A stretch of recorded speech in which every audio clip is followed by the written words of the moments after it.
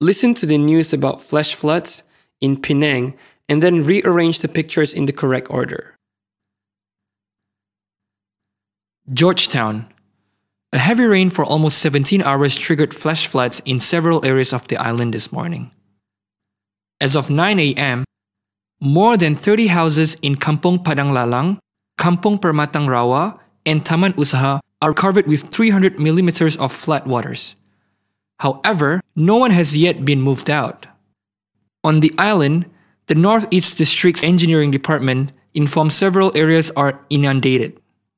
They are Kampung Masjid, Kampung Rawa, Jalan P. Ramlee, Lintang P. Ramlee, Kampung Makam, Kuantan Road, and an area in front of the Northeast District Police Headquarters.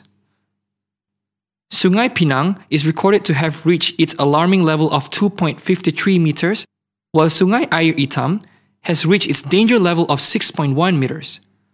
A high tide of 2.34 meters was announced at 2:48 a.m. today. As a result, there is slow traffic moving on several major roads, especially during the hectic hours in the morning and evening.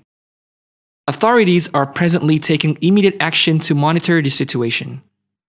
The Malaysian Meteorological Department announced a thunderstorm warning at 5:20 a.m. today.